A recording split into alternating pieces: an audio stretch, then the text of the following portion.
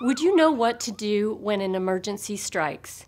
Did you know that seconds count when addressing a cardiac emergency situation? Do you know where the automated external defibrillators are located in your school?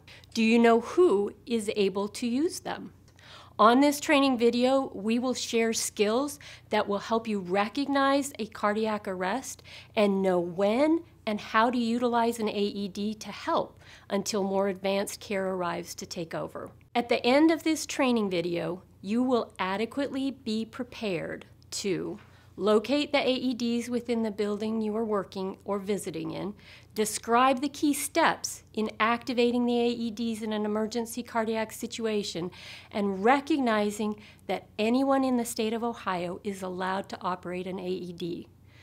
This instructional video will inform CPS staff on compliance with the Ohio Revised Code 3313.6023, which states, each school district shall provide training in the use of an automated external defibrillator, or AED, to each person employed by the district. This training does not require each person to demonstrate skill.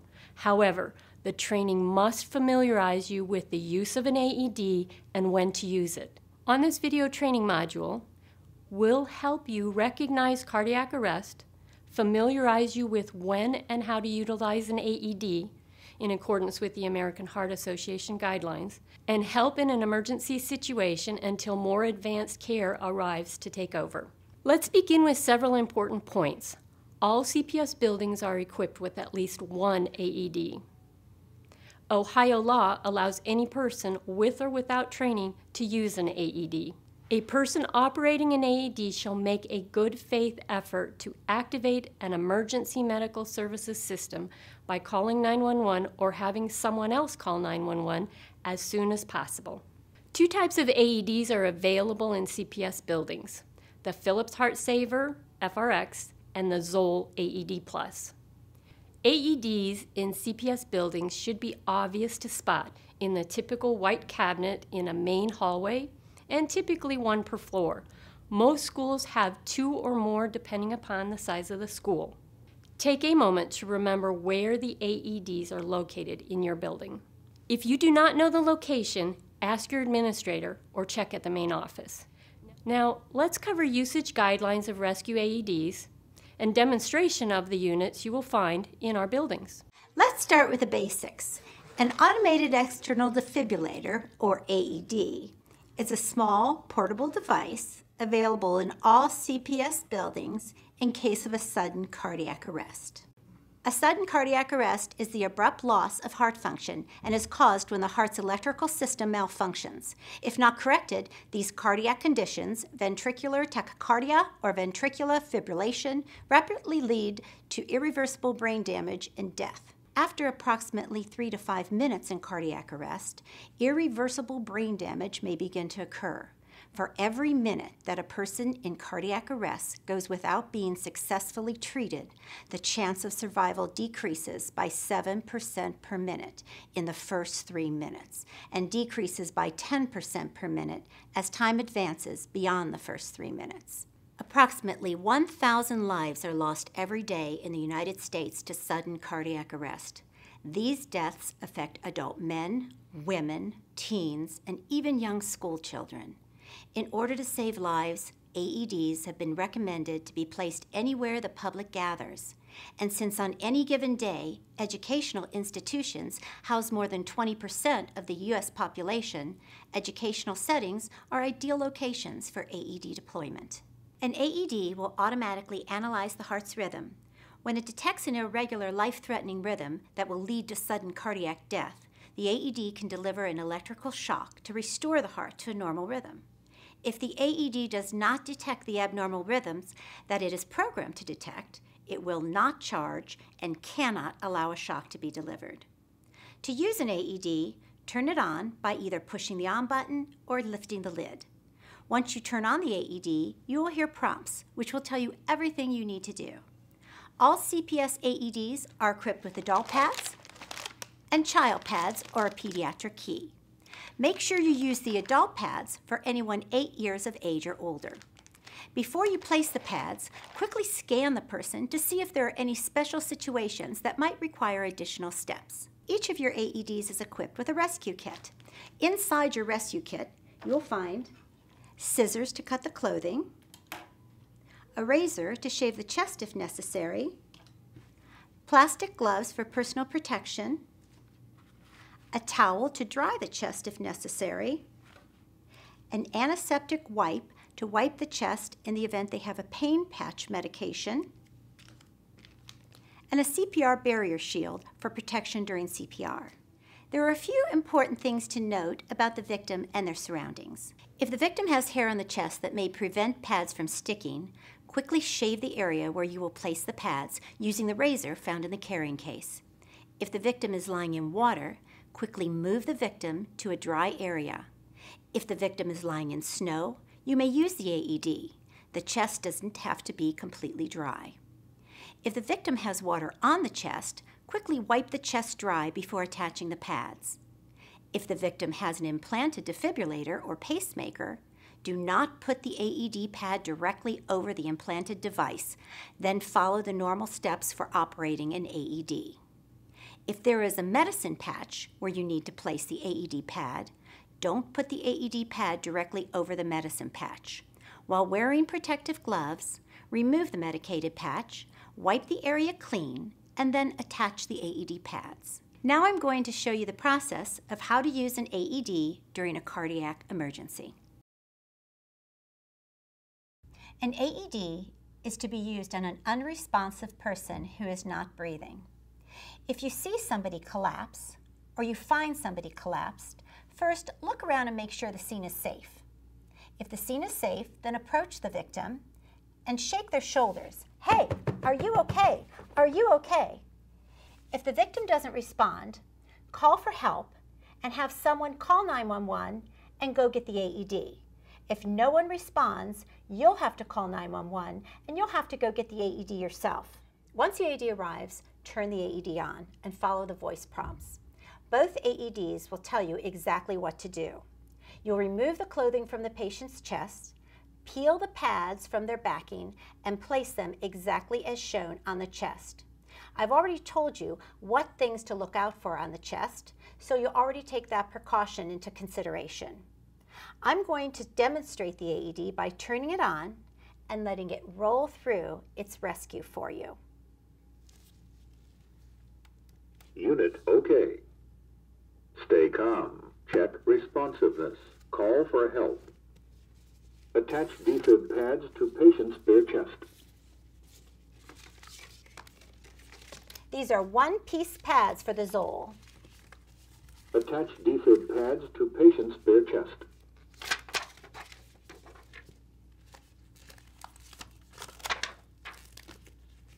Attach defib pads to patient's bare chest. Don't touch patient. Analyzing. The AED is analyzing. Do not touch the patient. Don't touch patient. Analyzing. Shock advised. Don't touch patient. Press flashing shock button. If the AED advises a shock, you make sure no one's touching and say, Don't everyone touch clear. patient. Press flashing shock button. Shock delivered. Start CPR. Good compressions. Good compressions. Once you apply the AED pads, do not remove the pads and do not turn the AED off. Keep the AED pads on and wait for advanced care to arrive. If this is a child emergency, a child is under 8 years old, you would remove the adult pads from the AED, and in the back of your AED case, you will find child pads with the exact same type of connector as the adult pads. You would remove the child pads from the AED case, open the child pads, and insert the connector into the AED. The child pads show the picture of how to place them on the child patient, the front and the back of the child. Remember, whenever using an AED, Turn the AED on and follow the voice prompts until advanced care arrives. The Zoll adult pads are one-piece pads. In the event that you have someone with a large chest that you see the pad is not in the correct position, the pads are perforated. You simply rip down on the perforated border and extend the pads to accommodate the larger chest. To use the Philips AED, the steps are essentially the same. If you see somebody collapse or witness them collapse, you make sure the scene is safe and you approach the victim. Hey, are you okay? Are you okay? If they don't respond, you call for help. Send someone to call 911 and get the AED. If no one comes to help you, you'll have to call 911 and you'll have to go get the AED.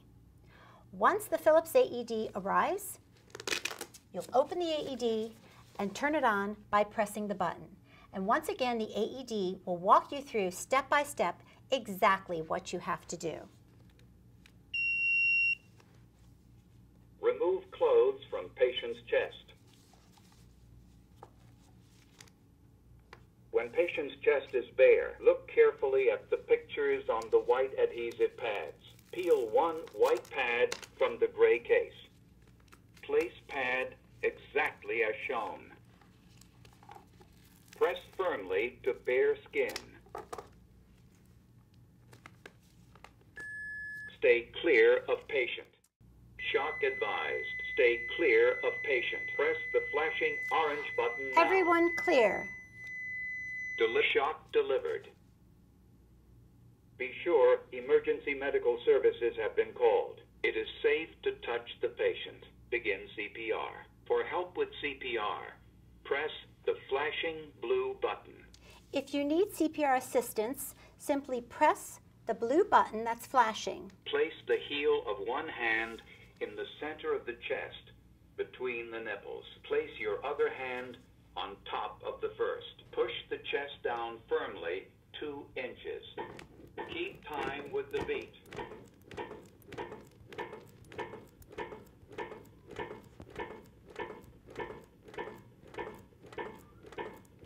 The AED will instruct you to do compressions and time you for 2 minutes.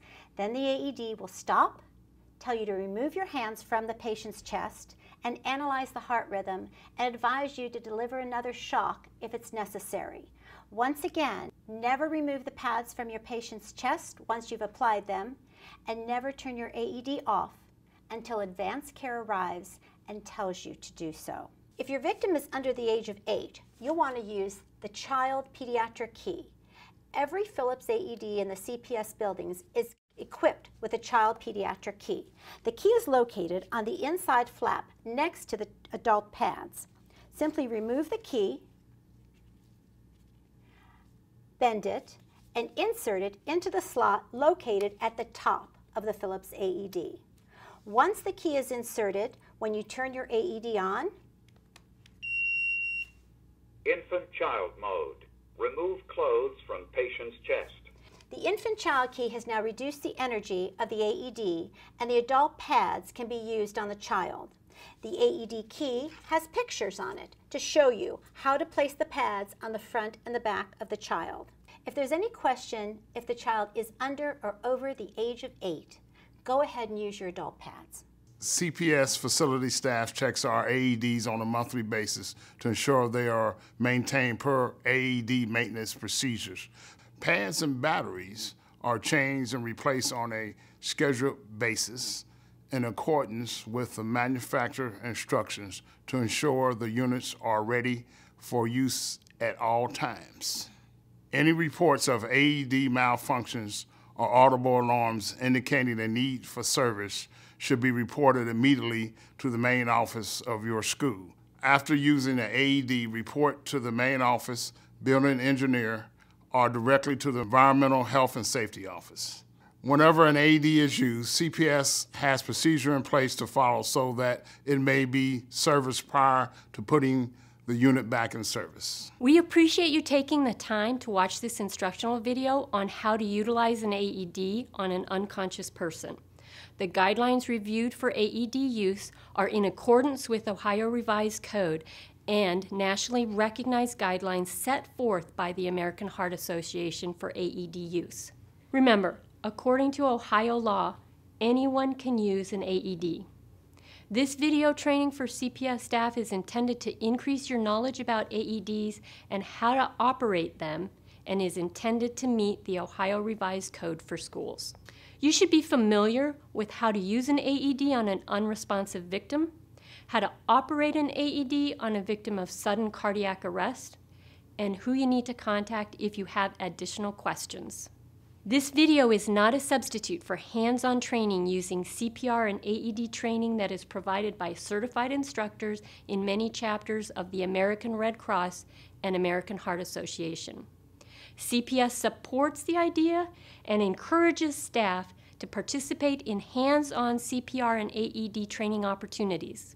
If you would like more information, additional resources are available at the Safe Schools AED Training Module, Philips FRX Online Training AED Demonstration, the Zoll AED Plus Online AED Demonstration, and at the American Heart Association website. If you have questions on this training, please contact the Environmental Health and Safety Office, Cynthia Igbalnia, Environmental Health and Safety Manager, with the phone number and email shown.